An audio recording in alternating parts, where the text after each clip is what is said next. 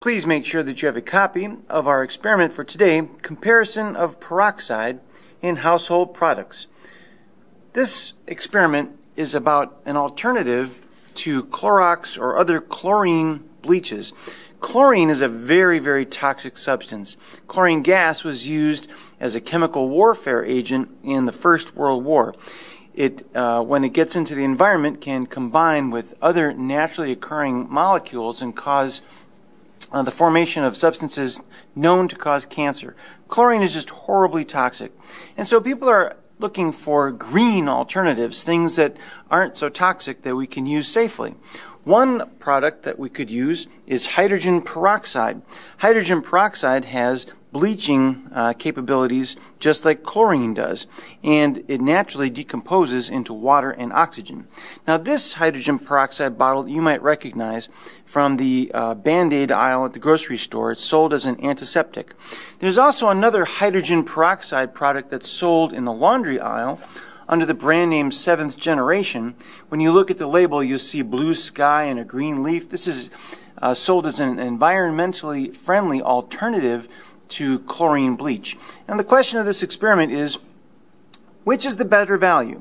Should I get the antiseptic peroxide or should I get the laundry peroxide? They both contain the same ingredient, hydrogen peroxide.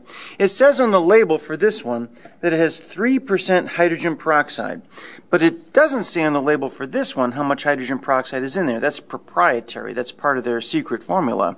So in order to make the comparison, we'll have to measure how much peroxide is in the laundry product. Since we know how much peroxide is supposed to be in the antiseptic product, we can check the accuracy of our measurements by comparing the results that we get to the result that we expect, 3%. Let's go over the lab procedures. When you go back to the lab bench, we'll divide up into two groups. One group will work with the antiseptic peroxide product. The other group will work with the laundry peroxide product. Keep your own data, but make sure to share your data with the other groups so that you have a complete set of both data. When you look at the materials at the bench, you'll see that there are color-coded graduated cylinders. For the antiseptic product, there's a red labeled graduated cylinder. For the laundry product, there's a green graduated cylinder. And for the Clorox bleach, there's a blue labeled graduated cylinder.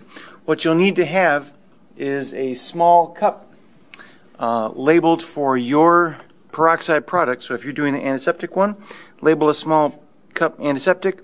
If you're doing the laundry, label a small cup laundry. Both groups will need a large cup that you're going to put the Clorox bleach in. Let's just say that I'm doing this product here, the antiseptic hydrogen peroxide product.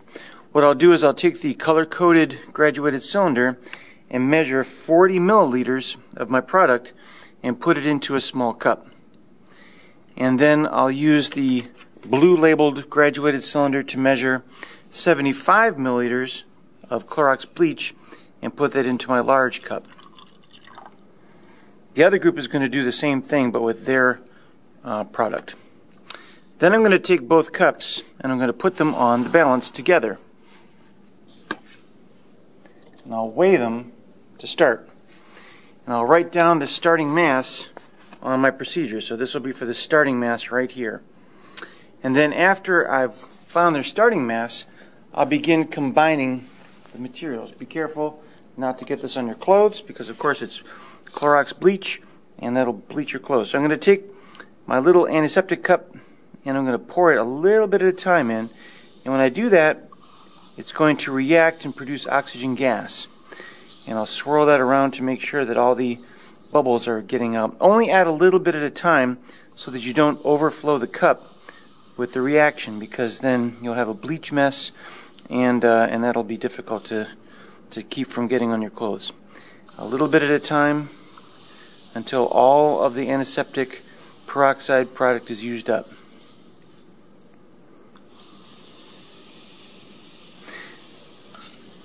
When all of the bubbles are gone, I'll swirl it out and make sure that all of that reaction is complete.